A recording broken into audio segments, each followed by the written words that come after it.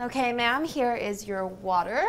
What can I get you to eat? I'll take a lemonade, and I would like to order your New York steak. I heard great things about it.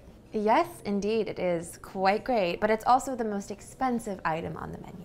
I'm aware of that. Okay, well, I just want to make sure that you can pay for the steak. I mean, I would hate for our chefs to prepare this gourmet meal only for the diner to just walk out without paying.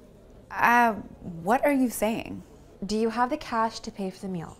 Well, I'm not carrying cash. I was going to pay card. Yeah, well, that's just not going to work. What do you mean? This restaurant doesn't take card? Oh, no, we do accept credit cards, just not from people like you. Oh, what is that supposed to mean?